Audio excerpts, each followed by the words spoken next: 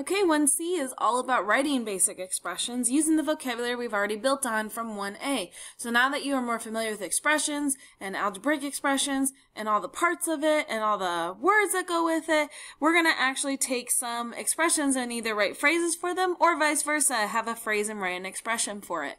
So this chart kind of helps you see the connection. So if you have the expression 4 plus x, that's the same as saying the sum of 4 and x, but that is not the only way you could write that. You could say 4 more than x, you could say the 4 plus x, just like we normally would read it.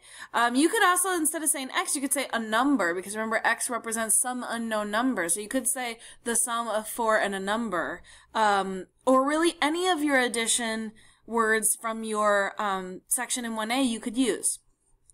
So subtraction, that one is a little different than addition because the order does matter in the way you put it. So if you notice, I got y minus 5. That is one way I could write a phrase for that expression.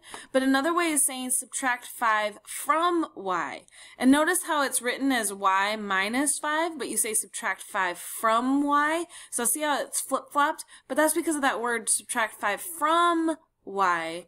That's leading you to what order it needs to be written in. So it also goes the other way. If you saw subtract 5 from y, you should know y minus 5.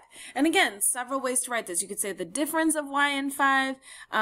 You could say 5 less than y. So notice how I said the 5 first because 5 is less than y. So order does matter with subtraction. You do have to be careful with that.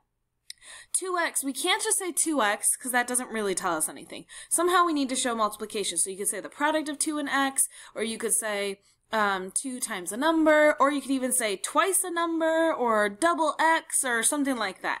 Okay, so lots of options. So that's really it as far as the lesson part. Your next part is a matching, so you need to match the phrase and the expression together and get a peer signature, get a classmate signature. Remember, we've talked about that before, that you do not want to just sign off on it blindly, actually check the work with the person. Even if you haven't gotten to this part yet, you should still have an idea of whether they are correct or not. So before you sign, take a quick glance at it just like I would, and then you can sign off on it and move on.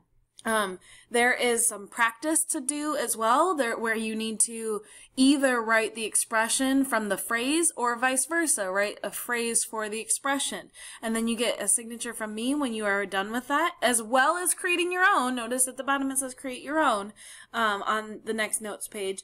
And then once you've gotten that signature from me, then you'll be ready to go on to the level 1 formative. All right? Good luck. Take what we've known to, or what we've worked on in order to practice these skills.